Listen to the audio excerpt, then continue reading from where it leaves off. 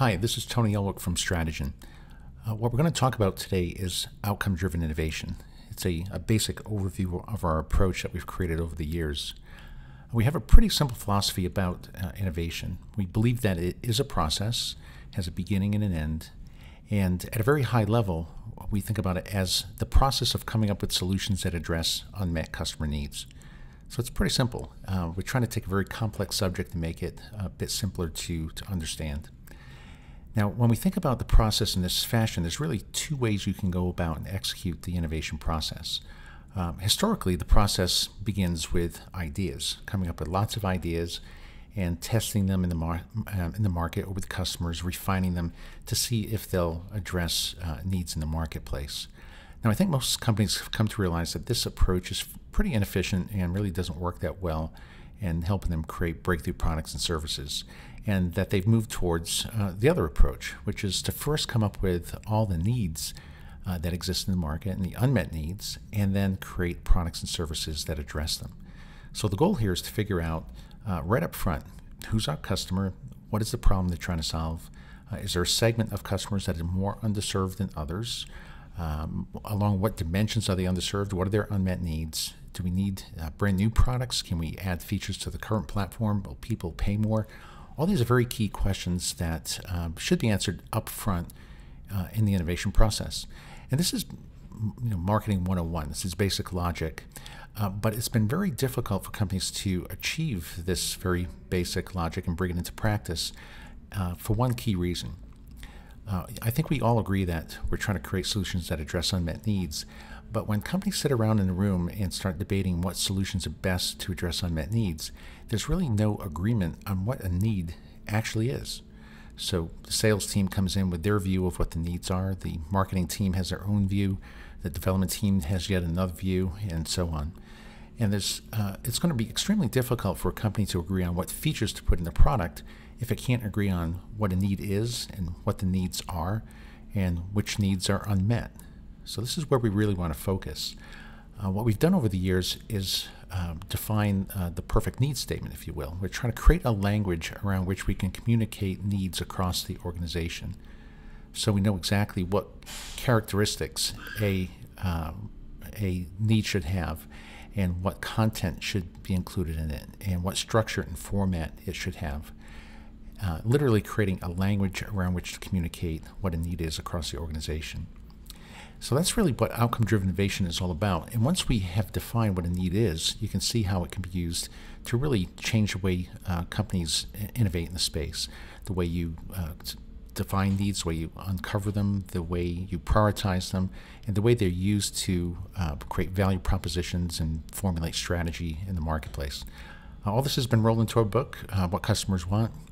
We introduced this concept to Clay Christensen back in the early 2000s. And he wrote about it in his book, The Innovative Solution, in 2002, citing Strategyn's work, and talked about this as jobs to be done thinking. And since that time, jobs to be done thinking, in theory, has really gone mainstream. What we're going to show you here is how the approach can impact and how the theory can impact your ability to create better products and services. It all starts with this basic concept, the basic notion that people buy products and services to get a job done. Okay, so what does that mean? Well, what it means is that instead of studying products and asking customers about product improvements, we can go out and study the job the customer is trying to get done and break down that job into its component parts and understand step by step what people are trying to accomplish, and then understand all the metrics they're using to measure and judge value as they're going through that process. Now, those metrics that they're using, as you'll see, are what we call the customer's needs. It's a very specialized form of needs statement. So let's talk about how all this comes together. The very first thing we do is we start thinking about markets a little bit differently. The way we're going to define them is not around a product as it's typically done, like the LP market or the CD market or the MP3 market. These really aren't markets, of course. These are technologies that become obsolete over time. But it doesn't mean the market went away, right? There's still an underlying job that people are trying to accomplish. In this case, listen to music. So we're going to define a market as a group of people and by the job they're trying to get done. Okay, so there's two components. the group of people, and the job. Now, the advantage of doing this is now we can go talk to that group of people about this job they're trying to get done and get a very good understanding of how they measure success along each step of the way. Now, we start this interviewing process by defining what the job is and defining what we call a job map. A job map is not a process map. It's not a customer journey map. It's not a customer experience map. What makes it different and distinguishes it from these other types of maps, if you will, is that we're not laying out what people are doing, because what they're doing is often very inefficient. And we're not talking about what solutions they use, because people could use 10 different solutions to get the same job done. And what we're trying to understand is what is the underlying job they're trying to get done, and what steps are people trying to go through in order to get that job done in the most efficient order. So if you think about it from that perspective, the job map is really the ideal process map. It's how customers would get the job done if they could get it done in the most efficient order. And we've written about this in the HBR piece called the Customer-Centered Innovation Map back in 2008 that really details this at a greater level. Let's suffice it to say that a job typically has these components. There's a definition phase where we're planning up front what we're trying to accomplish. Then we need to go gather all the inputs. We organize them, prepare them in a certain way. We confirm that everything's set. Then we actually execute the job. And while we're doing that, we're monitoring the execution, making modifications as we go, and then we conclude. Here's an example here, continuing with the music example, the technology, where first we're assessing the situation. We gather the inputs, we organize them, we execute the job, monitor, make modifications, and conclude. Now, the reason we create the job map is because we're trying to figure out the entire job the customer's trying to get done. And this really sets the vision for the organization. Because once you know what the entire job is, the goal of your company is to work over the next days, weeks, years, decades to help customers get the entire job done on a single platform. And what we've learned is that all markets evolve in that direction. So knowing what the entire job is really lays out the groundwork for where your company needs to go in the future. And we can see it in this example here. We see MP3s come along, they get a lot more of the job done better, and as a result, the technology gets adopted for use. You see streaming services come along, again, getting the job done significantly better, and the technology gets adopted for use. And this is the recurring theme that we see over and over again in markets, that people don't want to have to cobble together lots of different solutions to get the entire job done. They want a single product from a vendor that can get the entire job done on a single platform. I love using this example here of Nespresso, where you can see all these different pieces coming together, where before people had to go get the water from one location and get some electricity from another location and a heating source and heat the water, and then combine the ingredients that they got from another location into the water and mix it, producing the drink. Now, if you were a coffee pot manufacturer, you would think the job is to just heat water. But as you can see here, heating water is really just one step in a bigger job that the customer is trying to get done, which is to prepare themselves a hot beverage. So once you think of the job at that level, at the right level of abstraction, as we call it, you can see that there are other possibilities in terms of getting more of the job done better on a single platform for customers. The second key area that's very different is the way we define customer needs. I like thinking about this as a hierarchy, if you will, where we have the high-level job the customer is trying to get done on top, and then we have the job steps, and then underneath each step there are customer needs. These are the metrics they're using to measure success and value when getting the job done. Now, what we've done over the years is we've literally invented a customer need statement. We've invented what we think the perfect statement should be. And I wanted to start here just by defining some of the characteristics that the perfect need statement should have. You can see on this diagram on the left here that companies have conversations with customers all the time, and companies are trying to extract a need statement from the customer. The problem is the company doesn't really know what that need statement should look like, and nor does the customer. So they're both guessing at what this need should look like and what form it should be in. So one of the very key things here is that these statements have to be metrics that customers use to measure value. It's the way they define value. And at the same time, that statement has to be useful for the company to go create a product that addresses that need in the perfect sense. So it has to have this dual purpose. It's a statement that comes from customers that represents how they measure value, but it's also a statement that we can use to create value for the customer and helping them get the job done better. Ideally, outcomes are stable over time. And this is the value, one of the huge benefits of focusing on the underlying job, because the job is stable over time, meaning then these outcomes can be very stable over time as well. And this is a huge advantage when you're coming up with products and services that won't be introduced into the marketplace for years. And we don't want needs to be ever changing, as you may currently think of them. This stabilizes them because these metrics are useful year after year. The statements also have to be free from solutions and specifications.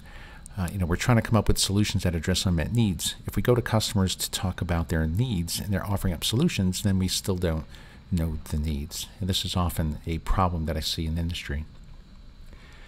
We also have learned that in order to get a job done better, you can only get it done faster, more predictably, and with higher output and throughput. That's it. So what that means is these outcome statements have to be defined along one of those three dimensions. These outcomes also have to be cross-functionally applicable. So the sales, the marketing, development, R&D teams can all use the same set of inputs to drive value and make decisions that are important to them in their roles. And lastly, I say that these have to be research ready, meaning the next step in the process here is to take these inputs and have customers prioritize them in the marketplace. And these statements are going to go into a survey, so they have to be in a format that people can rate them for importance and satisfaction to get statistically valid results. So with that, let's introduce what an outcome is. This is how the statement is defined. It has a direction of improvement, a metric that can be measured and controlled in the design of the product. There's an object of control. This is the actual outcome that people are trying to achieve. And there's a contextual clarifier to define the situation or bring context around the situation in which they're trying to achieve that particular outcome. So for any given market, what we found is that there are 100 or more different outcomes. So it's not as if there's 5 or 10 needs in a given market, or 20 to 30 for that matter. Most markets are pretty complex, and the goal here is to uncover all these different needs. We do this through a variety of research methods: one-on-one interviews, Skype interviews, observational research.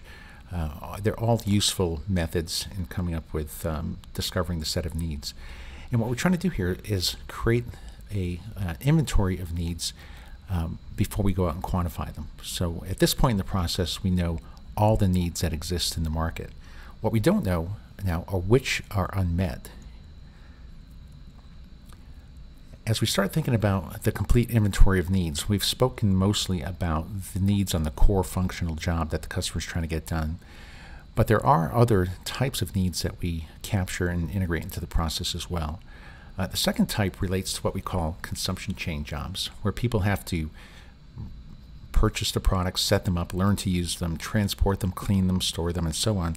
Now, people aren't buying the products so they can transport them and store them. They're buying them to get this core functional job done. But we do have to improve the customer experience by making sure that all these consumption chain jobs can be executed effectively by the customer. So capturing outcomes for each of these consumption chain jobs is often part of the work we would do in a given market. A third input are what we call related jobs. While getting the core job done, people may want to get other jobs done. So if you can help them get multiple jobs done on a single platform, your product becomes more valuable. And you can think about the iPhone as the ultimate example here, which gets tens of thousands of jobs done on a single platform. And for each of your industries, what you want to do is to figure out, what are those other jobs that can be incorporated into your product platform. The next piece is emotional jobs. People want to be perceived in certain ways when they're executing their job, the core job. And they want to feel certain ways as they complete the execution of the core job. So understanding what those emotional jobs are is critical, especially in terms of marketing the product to appeal to their emotions. And the last piece are the financial outcomes that come from the buyer. In many markets, the buyer and the customer are not the same individual. In fact, in many markets that we contend with, like in the medical space, for example, buyers never even use the products that they're purchasing. But they, while they can't offer us good insight into what the product should do, they can offer us insight into the financial metrics they use to decide if they want to go with product A or product B or vendor A or vendor B. So that rounds out the view of customer needs. Now what we want to do is to quantify these in a certain fashion to segment the market around unmet needs. So this is the data-driven part of our approach. We like thinking about outcome-driven innovation as a customer-centric, data-driven approach to innovation.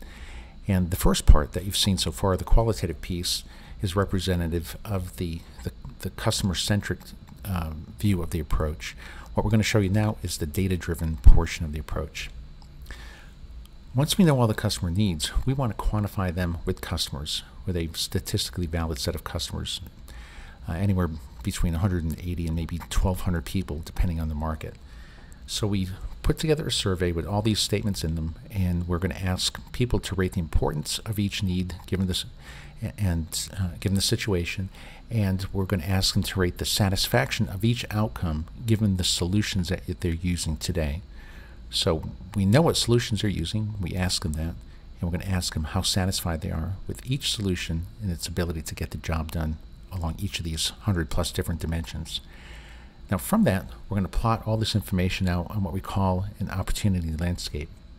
Here you can see the importance running along the horizontal axis and satisfaction along vertical, and that one dot there represents one outcome statement. And that one outcome gets plotted there because 81% of the population taken the survey rated that outcome a 4 or 5 for importance, yet only 30% rated it a 4 or 5 for satisfaction. So what we do is we plug that into this opportunity algorithm here, where we look at the importance plus the importance minus the satisfaction of the outcome.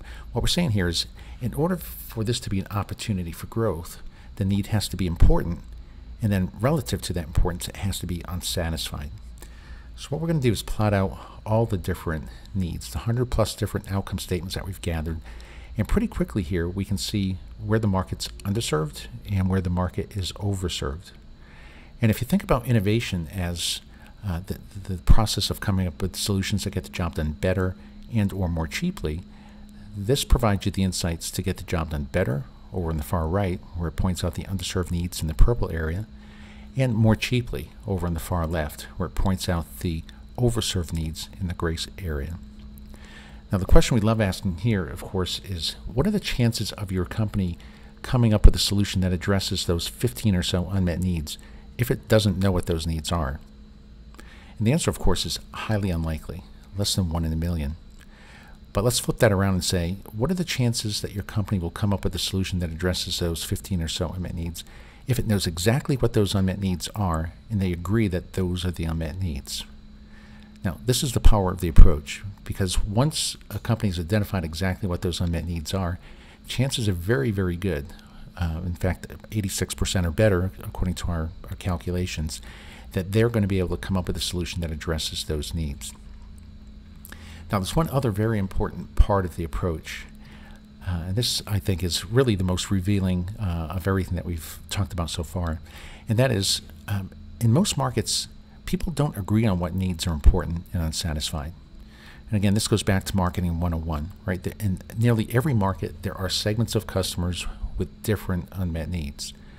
Now, what we want to do is discover those segments. We want to discover segments of customers with different unmet needs. And the way we do that is to not segment by gender or age or region of the country or size of the household or business. And the reason is, by segmenting around any demographic, psychographic, attitudinal, behavioral characteristic does not produce segments of customers with different unmet needs, at least not efficiently. The most efficient way to come up with segments of customers with different unmet needs is to actually segment around unmet needs, which is exactly what we do. We begin the process by putting the 100+ different outcome statements through what we call a factor analysis. What we're doing in factor analysis is trying to figure out which outcomes explain the most variability in the example. in the sample. There might be some outcomes that half the market thinks is very important and unsatisfied, and the other half thinks is very unimportant and very satisfied. So we're looking for those variables in the sample. Then we take those variables and we use them to do the clustering analysis. The clustering analysis is run through like an SPSS package or something like that, where we literally ask the software tool to take these customers and place them into 2 segments, 3 segments, 5 segments, 10 segments, so we can pick the number of segments that we want to look at. And then once they're placed in those segments, we figure out why they got placed there, what their unmet needs are, what makes them different. What we've discovered in many markets is that the reason segments exist is because in some situations, customers encounter more complexities than others when getting a job done. Now I'll show you this example here and explain that. In this market here, we see 3 different segments. So this is the entire population. You see those 100 or so dots, outcomes, represented 3 times in this chart. One of the segments, you can see in red, 19% of the population. They are fairly overserved. The segment over the far right, which is 24%, is highly underserved. Now, this study comes from work we did in the transportation space, and we were looking at drivers who are trying to reach a destination on time. Now, we all have to reach our destinations on time, but some of us go to the same locations each day. We leave at the same time. We know the traffic patterns and backup routes, and as a result, we really don't struggle that much to reach our destination on time, as represented by that segment on the left. But others of us have to go to multiple locations throughout the day, leave at different times. We don't know the traffic patterns, the backup routes. We're not sure where to park. We don't know how long it's going to take to walk from where we park. And because we encounter all these additional complexities, we struggle more than others to get the job done. Now, we see this play out in many markets, where in some situation, people encounter more complexities, whether it's in a surgical procedure, or in brushing your teeth, or listening to music, or any scenario. There's reasons why people struggle more than others to get the job done. And what we want to do is to discover what those reasons are, and then what outcomes are underserved as a result. And this is what the segmentation allows us to reveal. We never know how this is going to turn out. We see situations like this occurring. This happened to be in a medical diagnostic study where the segment over the far left, highly overserved, happened to be the lead users in the market. They didn't really rely on the diagnostics equipment for their diagnostic decision making, versus the rest of the market who were dependent on getting the correct inputs from the device in order to make an accurate diagnosis. Now, the interesting thing here, of course, is that the company was focusing on that segment in the far left as their lead users to get input to create better products and services. As you might guess, they were getting misled.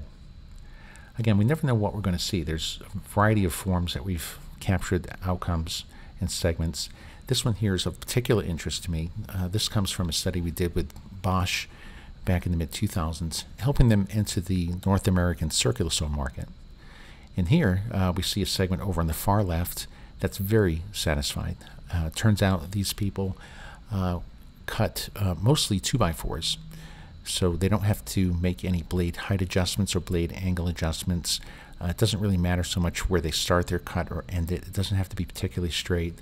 And because they don't have to make very precision cuts, they're very satisfied with the product that exists today. If we contrast that to the segment over on the far right, you see that that segment has about 14 or so unmet needs. This group of carpenters had to make more finish cuts and more lengthy cuts. So they had to make more blade height adjustments, blade angle adjustments, and as a result of them encountering these additional complexities, they had certain unmet needs that the rest of the market did not have. Now, I particularly like this example because it shows the level of precision that you need to go through to discover opportunities in commodity-type markets. It also shows the level of precision that outcome-driven innovation has at finding those opportunities that exist in the market. again, asking the question, what are the chances that the Bosch circular saw team would have randomly come up with a solution that addressed those 14 unmet needs in that one segment if it didn't know what those 14 unmet needs were, or if that segment existed?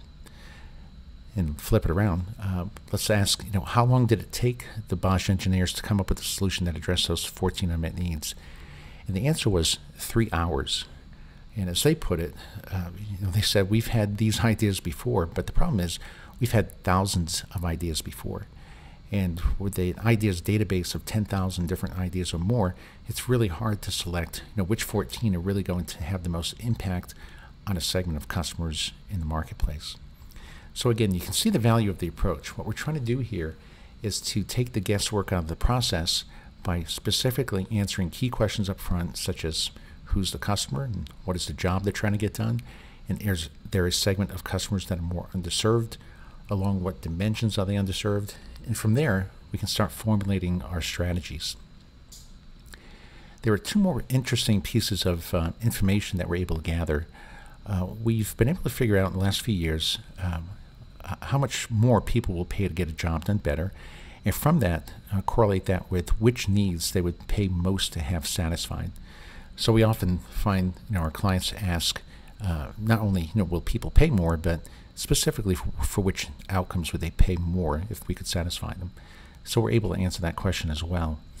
And the other value of the approach is that it really lays out some really interesting competitive analysis, because we know what's, in the case of Bosch, what circular saws they were using to get the job done, and they rated the satisfaction of those saws along each outcome.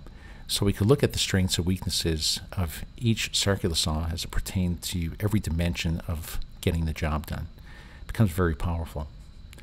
Well, once we know all this information, it's used to formulate the market strategy and the product strategy.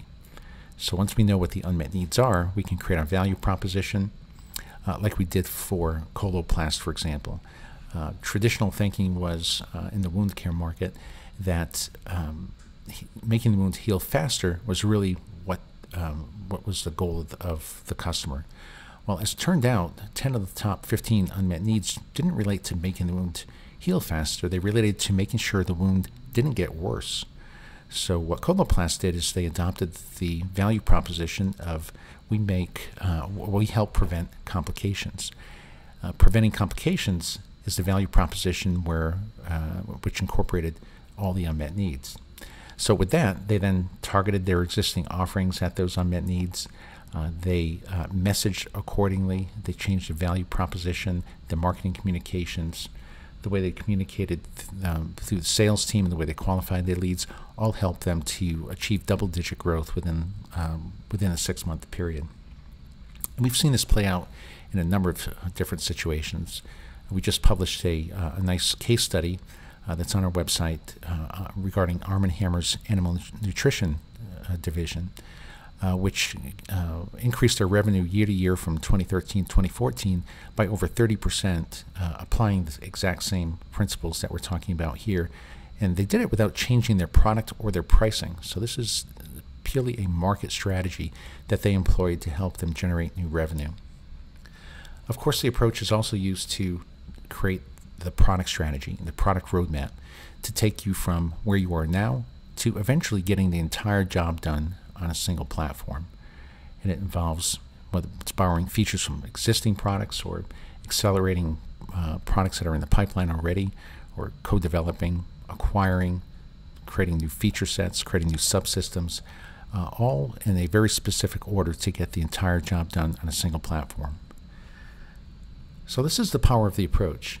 What we're attempting to do is to mitigate the risk of failure by spending a lot of time up front, understanding the needs of the customer, figuring out specifically who the customer is and what the job is, and what needs are unmet and what segments to target, and precisely what outcomes to focus on in order to execute a profit share strategy or other strategies that may win in the marketplace.